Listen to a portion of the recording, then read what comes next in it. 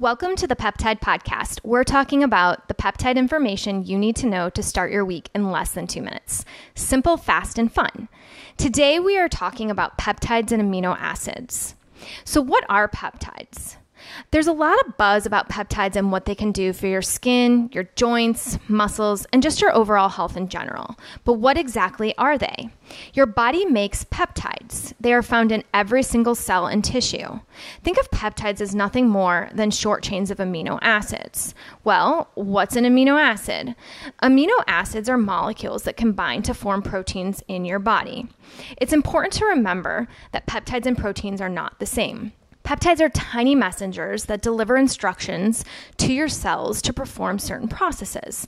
They're like a key, and each and every function within our body requires a key to take place. So peptides are this key that has a very specific job. When proteins are digested or broken down, amino acids are what are left over.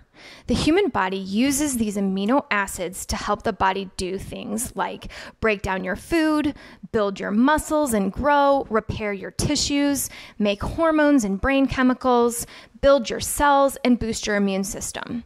Amino acids can also be used as a source of energy by your body. There's 20 amino acids in total that combine to make protein that's found in your body, and they're typically classified into two groups. You have your essential amino acids and your non-essential amino acids. The essential amino acids cannot be made by the body, so they have to come from somewhere. We get these amino acids from our food, and there's 9 essential amino acids. Then we have our non-essential amino acids. The name is very misleading because we actually do in fact need these amino acids. They perform essential roles, but since they're made by our body, they're not an essential part of your diet. The easiest way to think of this is that you still can get non-essential amino acids from your food. You just don't need to worry about getting enough of these amino acids, since your body will make the amino acids and fill in any gaps not met by your diet. In total, there are 11 non-essential amino acids. You can find out more information at peptides.com. That's peptides without the D, where we're tying all the peptide information together for you in a simple, easy way.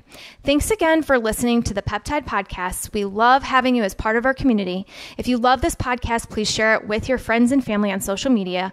Leave us a comment if you like, subscribe to our podcast, and we'll see you next time on the Peptide Podcast. Have a happy, healthy week.